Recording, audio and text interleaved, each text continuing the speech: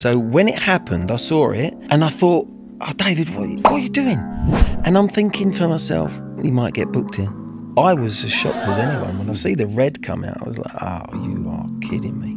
It was an unjust decision. You'll be aware of the Beckham documentary and the allegations that you sort of threw him under a bus. So throwing him under bus, no way. I actually protected him in more ways than he probably knows, actually. I went to a press conference in France after the game and said exactly the opposite. I said, David cannot be made a scapegoat. I've seen that press conference. This is not right. Yeah.